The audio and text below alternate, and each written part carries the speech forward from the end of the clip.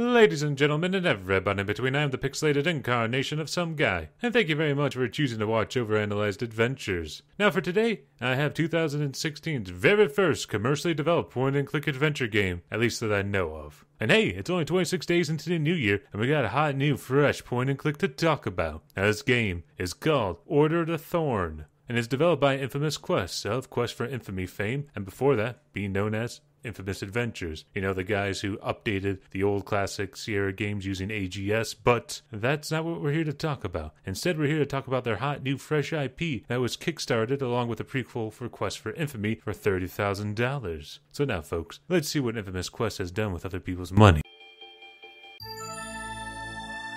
Long ago, in the time before time began. Now, not to interrupt this awesome intro, because I assure you it is pretty awesome, but I do have a question about this realm that exists in a time before time. Are we dealing with some weird metaphysical universe here that exists outside the norms of relativity? Because if that's the case, I'm expecting some pretty trippy and freaky stuff now, game. The great realm of Uir prospered under the guardianship of the benevolent Order of Knights, who protected and guided the people of its many kingdoms. Yeah, there's a long pause here for some reason. I don't know why. Let's fast forward through it. These knights were known as the Order of the Thorne. And another one now. I guess it's for all you slow readers, or people who are deaf and hard of hearing. I'll consider it of them. And no, that's not sarcasm. The price of peace is not so easily won. For where there is good, evil is not far behind.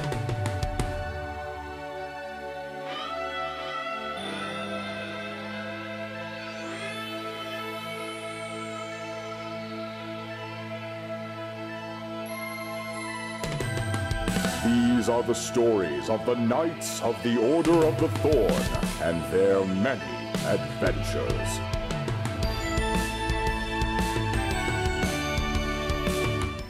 My god, this intro seems like it belongs in a Saturday morning cartoon from the 80s, and I'm a kid, and I'm all hyped up off of Sugar Puffs right now, and I don't want to go to school on Monday, and this is becoming autobiographical. But yeah, this is a pretty damn fine intro.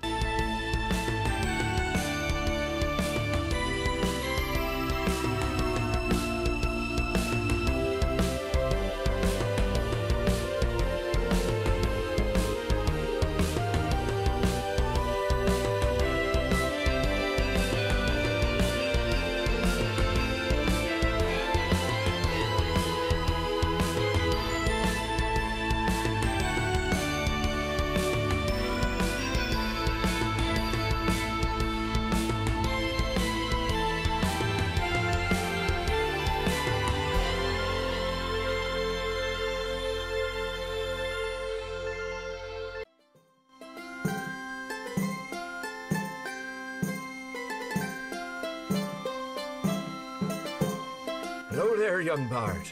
It's quite a tune you're playing. Well, if you think that's impressive, Mr. Robed Man, you should have heard the intro that was just playing 5 seconds ago. Thank you, sir. It was written by my father. I keep all of his songs in my book of songs. And this elvish-looking fellow right here, or maybe he's not an elf, maybe his ears just got stuck in a brake press, is our hero, and he's about to tell us what this game's all about. I am on my way to the Fairy Kingdom to accept the King's challenge. That's right, ladies and gentlemen, and everybody in between. We are playing a hardcore game here. We're a bard on his quest to accept the Fairy King's challenge. You want to know why, folks? You want to know why? Why, because he'll grant us a wish. I know. Not only is he a fairy king, but he's like a fairy godmother. It's a 2-for-1 special there, folks. One never knows what the Fairy King has in mind for his challengers from year to year, but it is always a true contest of honor.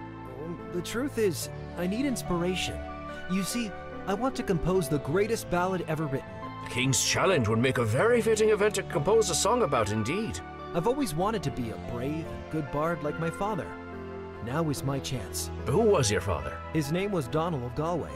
He was a bard, but also served in... Ah, I knew your father. He served the Order of the Thorne well. I heard him sing once in Glen Morgana. His voice inspired the weary when we thought we couldn't go on. That's right, ladies and gentlemen. We're a protagonist living in the shadow of his awesome dead father, who was not only an incredible warrior for this Order of the Thorne that the game's named after, but he was apparently such a genius musician that he could motivate men to do things they never thought they could do just by the power of his music. I know, he must have had some amazing MIDI files. But nevertheless, this doesn't bring our hero down because he's so damn saccharine sweet, I don't think anything could. Thank you, sir. You see, I want to honor his legacy and sacrifice. Aye, I believe you will, son. Well, good luck to you, Finn. I'm Finn the Bard. well met, Finn. Well, I am off to pursue the duties of my cloak. Peace be with you, Finn. You too, brother... Owen. My name is Brother Owen. It was a pleasure to meet you. You as well, Ewan.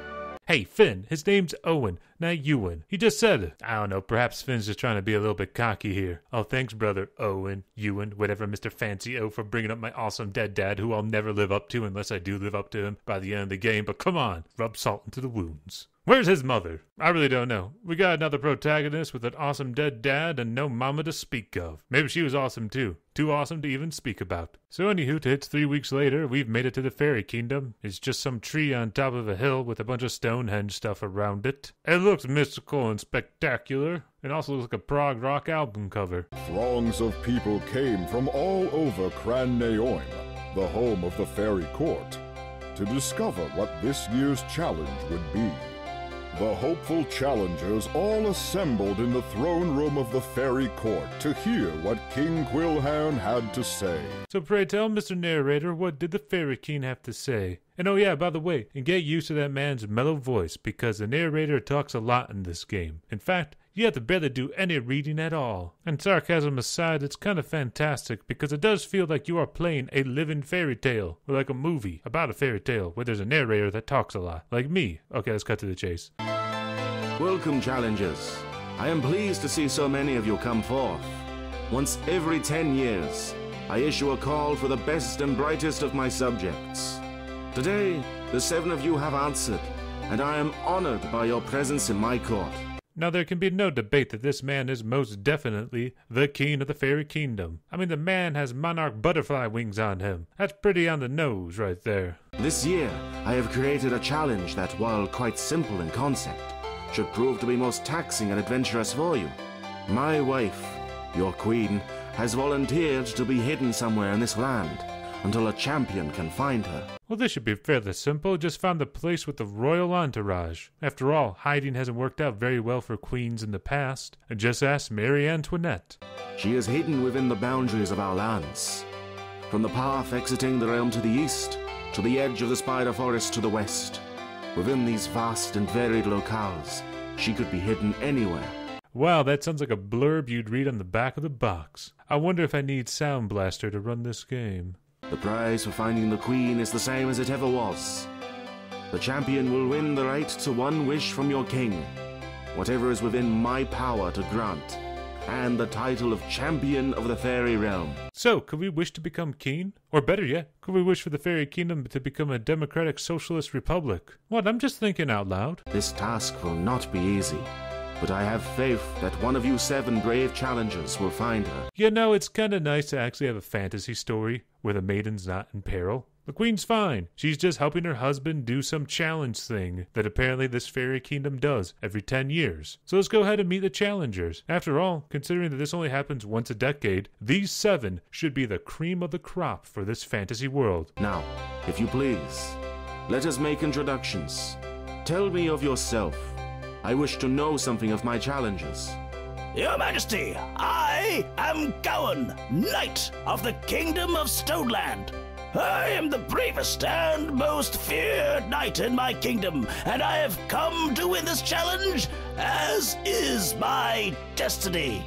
It also sounds like his destiny is to wed himself pretty soon if he keeps holding it in. Man, just let it go. Welcome to the challenge, Sir Gowan. Oh yes, absolutely, Majesty. They called me Chaka, and I'm from the fairy realm myself. And well, I just thought it might be fun.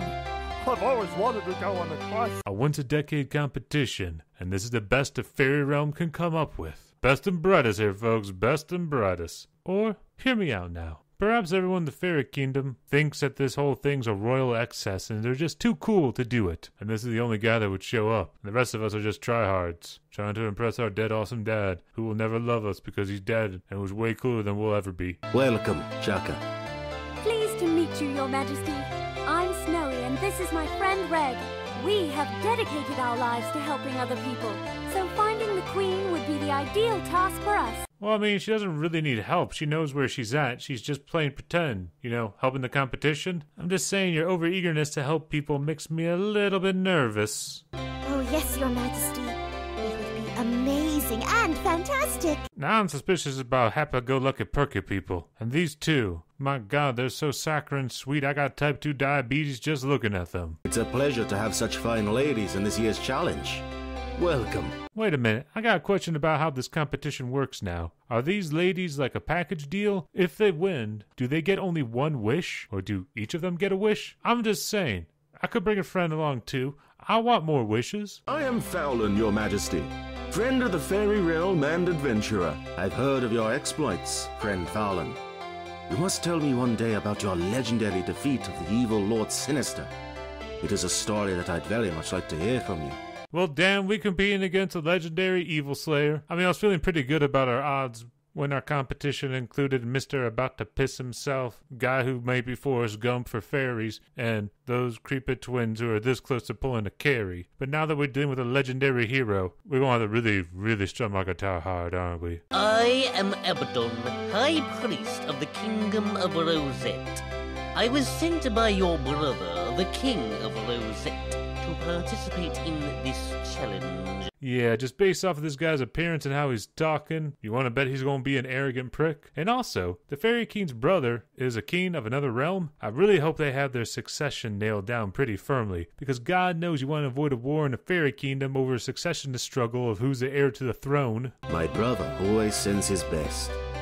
I am sure you are most welcome here. I shall be the one to find your queen, Majesty, have no doubt. Do not let pride stand in your way, Abaddon. It is perhaps a fatal flaw in some. Nonetheless, I wish you my best. Well, talk about a benevolent despot giving you an underhanded compliment. Yeah, I don't think anyone wants to see Baldy, I'm the guy who's working for your brother Keen, win this thing. Hello, Your Majesty. My name is Finn, and I only just arrived in this land. I am a bard. I travel and play songs for my lodgings and food. Hello, Finn. A bard is always welcome in my realm.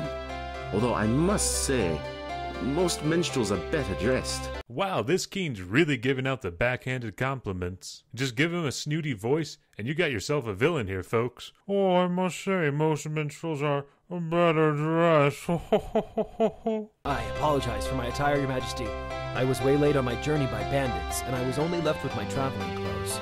What, really? Well, why didn't we see that? What, just one moment he's hanging out in the inn and says hi to a monk, and then he's mugged? Is that what happened when the 3 weeks later popped up on the screen? Because, kind of an important event to leave out. Just saying. The little orphan boy got robbed. Think that'd be part of his character arc. Then later on he meets the bandits. I'm just saying this stuff writes itself.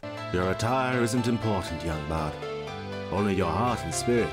Yeah, easy for you to say. You a damn Keen. Oh, material things don't matter? I would know. I'm royalty. I own you, this land. A bunch of people do whatever I say. But no, really, it's all about your personality and your heart. I mean, not to say I'm going to give up any of these material things like my power. What are you, crazy? I look forward to hearing you play once the challenge is over. And yeah, we better get a performance fee out of that. What? We don't got any clothes. We got mugged. We need to get new stuff. Now, I wish to thank you all, challengers.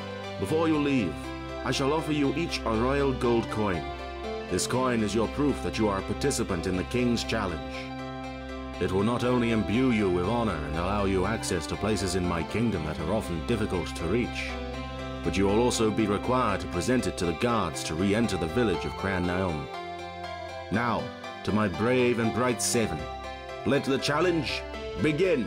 Said the King unironically with Chucker still in the room. What? His name's Chucker. His mama must have hated him. Well, the game begins. Time to find the queen. And this video ends. I'm trying to do my impersonation of the narrator. Man, that is a good voice, though. Thank you very much for watching, ladies and gentlemen, and everybody in between. I've been SomeGuy, and part 2's coming very soon. You can click down here to just go ahead and skip to it, or you can go back to some other video over here. Bye-bye, guys.